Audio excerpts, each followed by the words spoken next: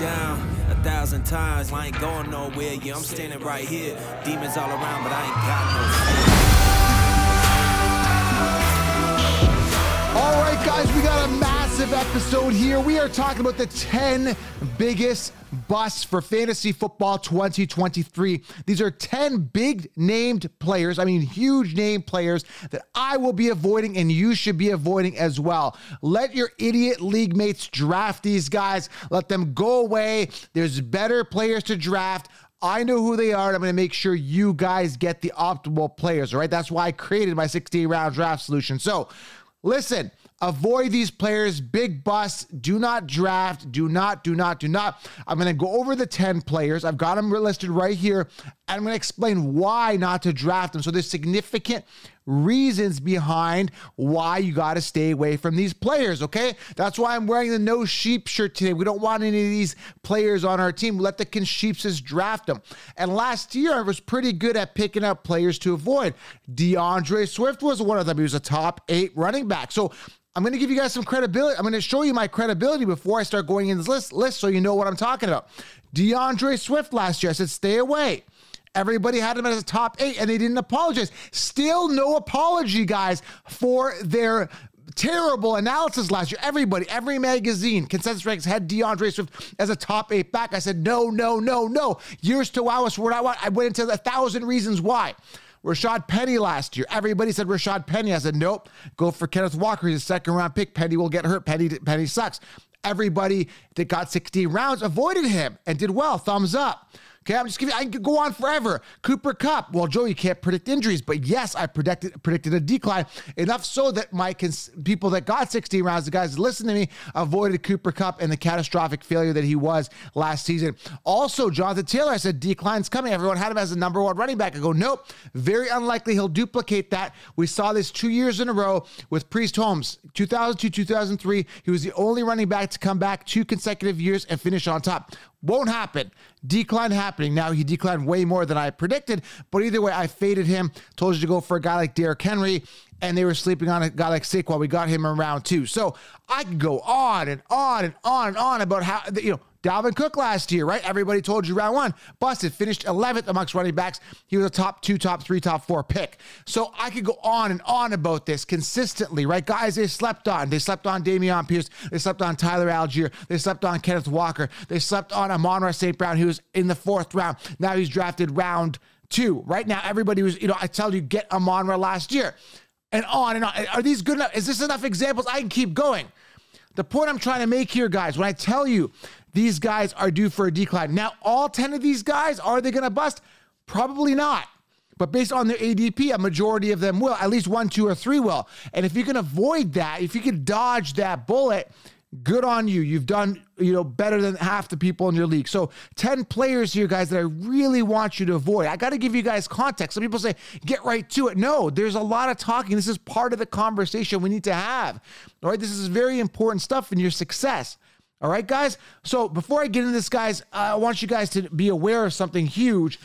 There is something that now it's a digital draft board, fandraft.com/FFC. Head on over there right now, and you guys can enhance your draft experience. All right, don't have your typical sheep draft. Do it right this year with fandraft.com. Now, the cool thing about this, guys, you get multiple board displays. It's a digital draft board. It's custom logos and owner images. You can upload them. Team walk-up songs, a customizable draft clock, streaming pick ticker, voice announcer, and so much more, guys. And if you all draft from home, your entire league, you can still have this draft board, and it even looks better in person. Digital draft board, fandraft.com/FFC. The code you want to use is FFC10. Go create an account so you're all set. If you're the commissioner, if you know the commissioner, make him aware of this right now. Fandraft.com. Code is FFC10 to save 10% on your pro account. Go do that. And secondly, grab the 16-round draft solution, sleepers, breakouts, optimal players drafted each round. You will crush your league, guys. Light years ahead of the competition. Grab 16 rounds, secure the solution, secure the championship. I've linked it below, or head on over to thefantasyfootballcouncil.com. It's right on the homepage or under programs, right? Let's dive into these players. Here we go. The first player, guys, that will bust this year that I am avoiding. And again, like I said, disclaimer, there's a chance that these guys do not bust. but there's a high probability that what goes up must come down. I look at all the variables, I look at the depth chart, look at the situation, look at the talent, look at the injury history. I look at every single analytic and data point on these players. There's a ton of research that went into this list. This isn't like Joe doesn't like Christian McCaffrey because he models. This is like, no, there's reasons for it. So the first player here that I'm personally avoiding is Christian McCaffrey. And if you don't avoid him, that's fine. It's up to you. It's up to you guys to make that decision. But if there's one reason that I'm avoiding him, the fact that he's so expensive. This is not a young guy. This guy came out, in 2017 as a rookie? Like he's like 6 years in, right? 5-6 years in. He's not young. He's still young, but he's in running back years. He's got some mileage, right? And he had a good year last year, 244 attempts, 1,139 yards, 8 touchdowns on the ground, bunch of receptions. But here's the thing. Very, very, very expensive. I'm not paying it. Okay. Aside from the fact that he finished number 2 last year amongst running backs, there's no way he's going to finish on top. This is a direct copy and paste yet again. There's so many other guys that could supersede him. Jonathan Taylor bounced back. Bijan Robinson bounced, rookie emergence, right? There's so many other guys. Derrick Henry could have a pinnacle last hurrah year, right? Saquon Barkley could get paid, incentivized, and really tear it up this year. There's so many other guys that could surpass him that just for the fact that I know he won't finish on top again is a good enough reason. So the fact that he's expensive, the fact that in 2020, he played, guess how many games, guys? I'm holding my finger up. If you're listening in the car, I'm holding up the big 3 here. He played 3 games in 2020. So injury is there, and it's okay. Well, Joe, that was 1 year. How about 2021? Guess how many games he played, guys? Played 7 games. So I look at it like this, right? I look at, okay, injury prone, 2020, yeah, maybe it was a fluke. 2021, okay, 100% is injury prone. He played 10 games in 2 seasons, okay? Then last year, he did well. Oh, he did well. Okay. Well, that was his last hurrah. Good for him. Congratulations. He's already been paid. He's been incentivized. He's good. I'm not sold on him. Elijah Mitchell only played, 5 games last year? He's going to be good to go. New quarterback situation. We don't even know what's going on with the quarterbacks. Probably going to be Purdy. Either way, I don't trust the situation. I don't like him. I don't care for him. I'm not paying the price. So to me, he's going to definitely bust on his ADP. Joe, you can't predict injury. Joe, you can't do it. I'm predicting injury. Christian McCaffrey gets hurt. He does not finish the season, and you guys will waste a 1st overall or 2nd overall pick this year. I can almost assure you. And if I don't, there'll be a decline. Either way, all these red flags. I'm seeing these flags, guys, right? Do I need to play the Conchipsa song? I got to play the Conchipsa song here, because this is a direct copy and paste. All right, we're going to roll the Conchipsa song into the second player because, again, this is a copy and paste. I love this part. We are the... I'm actually bringing back Connor. Connor's not here in the studio. I actually left them upstairs. Now, Connor is a real sheep, but some people think he's a puppet. But I got to bring him onto the show. We're going to do another segment with him. But he's been in the house, and the kids want to play with my sheep puppet, and he's been around the house. And the wife, I put him on the dining room table. She's like, get this sheep out of here. He's causing a lot of problems. He lies to you every single year. Anyway, you might see an appearance from Connor the Conchipsis. People, I think he's real, but people think he's a puppet. Again, the kids were throwing him around, and I got 2 kids, and they're just like, guys, you cannot hurt Connor. Okay, Connor is part of the show. Anyway, let's get back to this. But I just want to tell you, these guys lie to you is the whole point. That's why I got to have a sheep puppet on the show, because I got to get my point across. So the second player here is Austin Eckler. Okay, number 2 here. I don't trust him. Just for that, I don't. Why? Joe, why don't you trust him? He's been consistent. Because he was a backup for years. Well, Joe, that was years ago. He's a backup to Melvin. Those days are gone. Yes. But if the Chargers didn't see him as a backup, he's 28 years old, right? 27, 28. He's 28, I believe. They would have paid him a mega contract. They would see him as a young, dynamic running back that's got a ton of upside. They don't see that. They 100% don't see it. That's why they paid him, $2 million to stay on, a bunch of incentives. But he's sitting as the number 2 running back right now. Last year finished as a number 1 running back. Geez, guys, copy and paste much? Copy and paste? Like, I'm not going to play the whole song. You guys get it here. But here's the deal. I looked at some numbers here. 127 targets. That put him number 17 amongst wide receivers in target share. He was tied with Mike Evans last year in reception target, just in targets. He was ahead of Olave. He was ahead of Waddle. He was ahead of Tyler Lockett. He was ahead of Higgins, T. Higgins. T. Higgins had 109 targets last year. These are just some example wide receivers that Austin Ekeler had more receptions from. Joe Lombardi was the offensive coordinator. He is gone. They brought in Kellen Moore now, okay? So he was, I believe, the quarterback's coach for the Cowboys. Correct me if I'm wrong, guys. Former quarterback is the quarterback's coach for the Cowboys. Now he's the offensive coordinator for the Chargers. So in comes a new offensive coordinator. You've got Herbert now, who's in a contract year. They drafted Quentin Johnson, who I absolutely love as a sleeper this year, right? Less checkdowns, coming off a pinnacle year. He's been like Cinderella season the past couple of years. There is zero way but down for Austin Ekeler this year. I'm telling you right now. Now, what favors Ekeler is the fact that they didn't go out and draft a running back early. So this favors Austin Ekeler. There is some lingering free agents still around. The time of this recording, Dalvin Cook got an offer from Miami. He might end up there, but there's still a couple other guys, maybe a Kareem Hunt out there.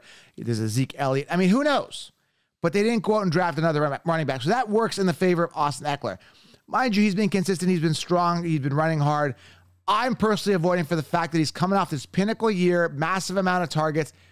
I'm staying away. It's up to you. If you want to invest a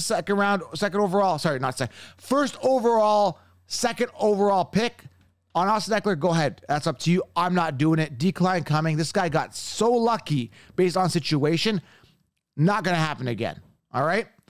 Third guy I'm avoiding here. Now, this guy could have a good year, but I'll tell you why he's due for a major decline. Okay? Third guy I'm talking about is Davante Adams. Now, Davante Adams is great talent. There's no denying it. This guy is entering his not first, second, third, fourth, fifth, sixth, seventh, eighth, ninth season, 10th season. There is no way I'm drafting a wide receiver, I don't care who you are, that's entering his 10th season. He gets a significant downgrade at the quarterback position. Now, you could tell, guys, I've done a lot of homework on this. Who's throwing the quarterback? It's Jimmy Garoppolo. Okay, now you're asking, what has Jimmy Garoppolo done? And these are the things that I look at when I'm creating my 60-round draft solution. There's a lot of work that goes into it. This isn't just like copy and paste. Are you seeing, you're going to see right now, but are you starting to see the difference, the analytical stuff that I go through that kind of brings out all of this potential bust material? So right off the bat, second round, expensive, coming off a pinnacle year, likely that he's going to decline. He had 180 targets. That's the most targets he's ever seen in his entire career. Why did he see that? Now, everything has a reason, right? He saw that because Hunter Renfrow and Waller were hurt last year. He got the opportunity. Again, pure luck that he was able to be a beneficiary of injuries. Similar to Ekeler, to that injured wide receiver core last year. A lot of checkdowns, a lot of targets, right? Same with Davante Adams here. Now, again, 180 targets. I look back at Jimmy G in his pinnacle year. Jimmy G had a great season back in, what was it, 2019? I believe it was, okay? I think it was 2019. 27 touchdowns, 13 interceptions. That was his best year, just under 4,000 yards with 39.78. So even in his best year, Jimmy didn't throw over 4,000 yards. That's something to consider. His number one target getter was Sanders, and Deebo Samuel had 81 targets. Sanders, I think it was Emmanuel Sanders, had 97 targets. Deebo Samuel, 81 that year, okay? 97 targets was his number one wide receiver. We're looking at Davante Adams, who had 180 targets last year. Jimmy Garoppolo is not a high volume to receiver kind of guy. Okay? Again, could he do well? Possibly. Could he constantly feed Adams? Possibly. They've got Renfrow. They've got other crappy receivers there. That's the advantage, right? They don't really have another guy there, right? So they drafted, I believe, Mike Mayer. They've got some options, but Adams should be a beneficiary. But either way, 10th season, pinnacle year, downgrade at quarterback, it's enough for me to deter. Now, before I started this show, I said some of these guys may not bust. If I'm looking at him, I think Davante's still a safe play. I'm just not drafting him. There's warning flags saying there could be something going wrong here, and I've given you the reasons, okay? Coming at number 4, let's throw in a quarterback here. it's Lamar Jackson, who's sitting number 4 amongst quarterbacks, who I think was completely overpaid. He's like the number 1 paid quarterback right now on a year basis, right? He's getting paid more than Jalen Hurts, which is absolutely ludicrous. This guy's coming off around 4 to 5. He is ahead of guys like I like way better than him, which are Trevor Lawrence and Justin Herbert, right, at quarterback. Lamar Jackson has only played 12 games the past 2 seasons, 12 and 12. Has not finished the past 2 seasons. That reason alone, I'm going to avoid him, okay? Now you're saying, well, Joe, I get a lot of rushing yards. They've upgraded his receiving core. They brought in some great targets, Odell, blah, blah, blah, blah. He's already come out and said that he's going to throw more, blah, blah, blah, blah, blah. You can't teach a dog new tricks. I mean, it's hard, right? You can't teach an old dog new tricks. That's the old saying, right? Is that the saying? Can't teach an old dog new tricks. Yeah. I mean, he's in his own system. He knows his ways. He is a running quarterback. He puts himself at risk. He runs. He gets hurt. It's just, he doesn't have the build that a Jalen Hurts does. He doesn't have the build that a Josh Allen does. He's a lanky, skinny quarterback. He's like skinnier, right? He's just not built like the quarterback the quarterbacks that I like a Jalen Hurts, right? Even Mahomes, right? A little more robust, a little stronger. Lamar Jackson, again, past 3 years has not thrown over 3,000 yards. Well, Joey makes it up with the rushing. Yeah, but rushing leads to injury. I'm just not sold on it. Either way, guys, I've given you the reasons. Has not finished the past 2 seasons. Has not thrown over 3,000 yards the past 3 seasons. For me, I'm out. I'm gone. I'm not drafting him. Don't trust him. Let Baltimore pay the billions of dollars for him. I'm not investing for fantasy, okay? Number 5 here, let's rip through these a little faster. Some of these guys I've mentioned before, including this guy, will not touch Travis Etienne. Reason being is he's played 2 seasons. The first season he missed entirely, possible injury prone. When he came back last year, he had the full season to himself. Now, he got some volume. He had this 220 attempts he did. Still didn't finish as a top 5 running back, or a top 10 for that matter, okay? This is a guy that literally is coming off in the 2nd round as late as the 3rd and has not had the opportunity to wow us last year and didn't. And what really turns me off is he had a game in PPR, 0.3 points, didn't even catch a reception. And he had 2 games, I believe, correct me if I'm wrong, week 4 and 14. I don't have the stat in front of me. I've got notes, but I didn't write that stat. There's 2 games. He had 3.2 points PPR in those 2 games. Unacceptable. If you can give me 3 games where you completely bust and you're supposed to be my RB1, unacceptable. That's a no for me. And there's a bunch of other games. He had like 8 points and 7 points. It was just disgusting. It was very inconsistent. He had a couple of good games. Don't trust it. And then they come in and draft Tank Bigsby in the 3rd round. You don't draft a running back in the 3rd round if you're not going to use him, especially around that goal line. Tank Bigsby will be used. Tank Bigsby can be the one. I'm not sold on Etienne. No for me. He is a bust. Don't trust him. Number 6 here, and this guy is J.K. Dobbins. Let's talk about him real quick. Round 4 ADP. Let's quickly give you a quick rundown of him. Now, what people are telling you, what the Chiefs are telling you is go 0 RB, load up on wide receivers, and have J.K. Dobbins as your RB1. No. This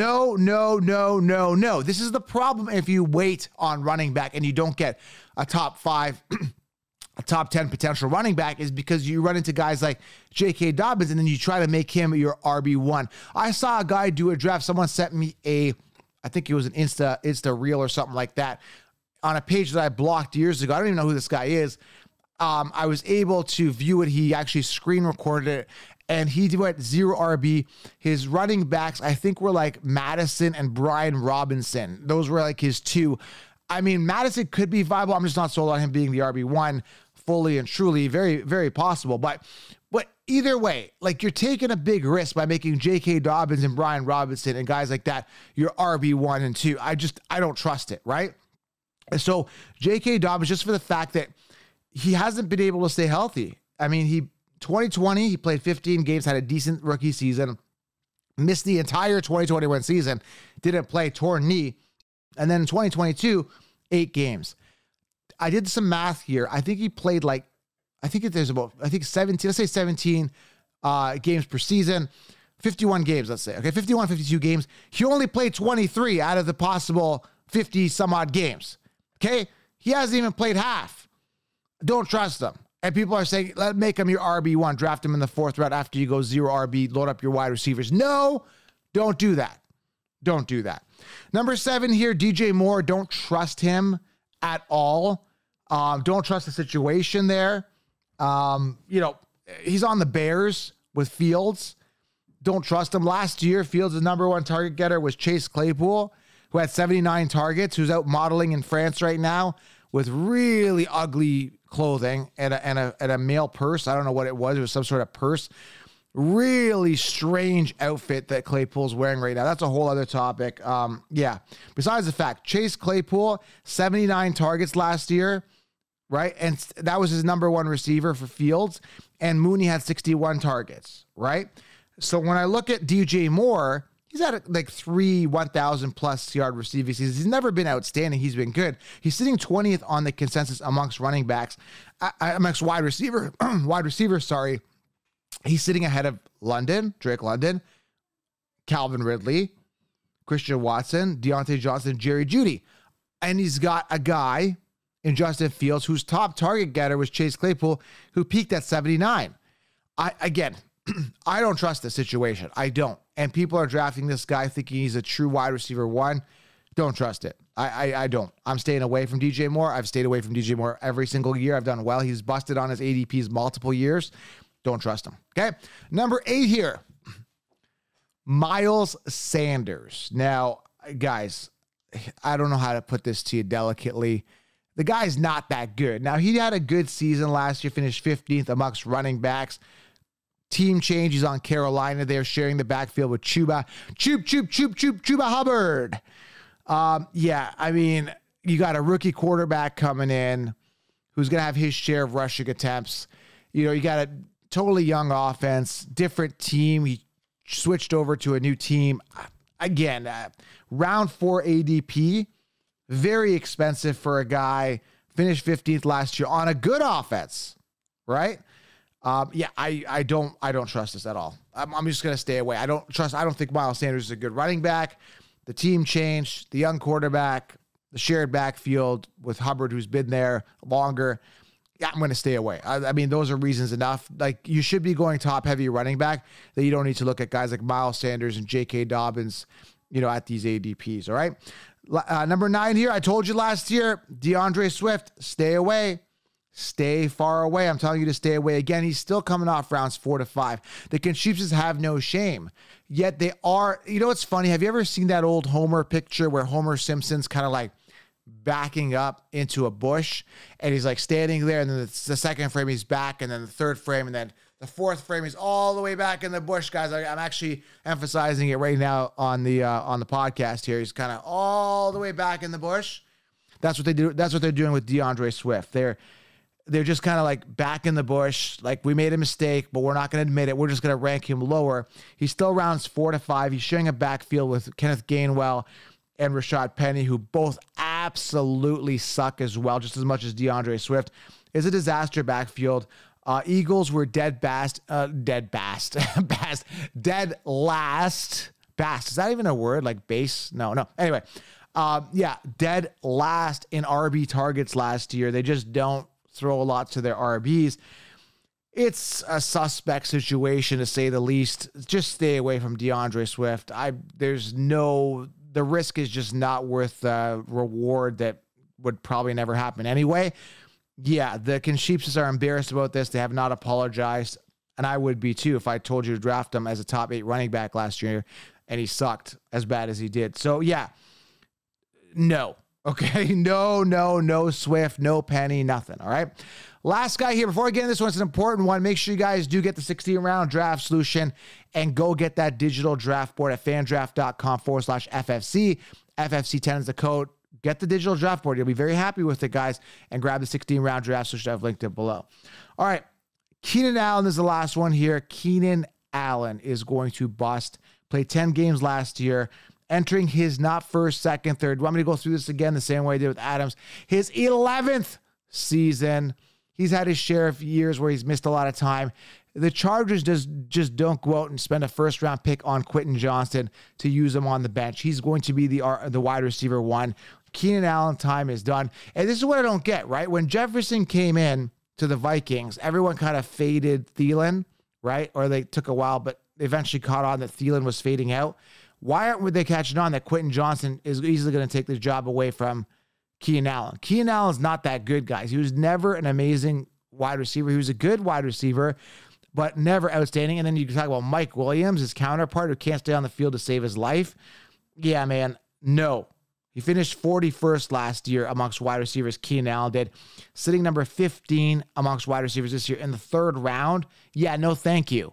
No thank you. Let some idiot take him because I'm not touching him, all right? There you have it, guys. 10 players that could potentially bust, and really good reasoning on why. I mean, we went through some data and we cross-referenced the quarterbacks throwing to the wide receivers, how they did with other wide receivers, their peak target counts. There's a lot of data in this video, guys. Go back, listen to it again if you need to, or just take my advice and stay away from these guys. Draft someone better. Who to draft? All laid out for you guys in the 16-round draft solution. Secure the solution, secure the championship, guys. Linked it below. We'll talk soon, guys. I'm going to keep the content rolling. Big surprises coming your way. We will talk soon, guys. And maybe you'll see Connor the Consheeps very soon, if you're lucky. We'll talk soon, guys. Subscribe, thumbs up. I'm out.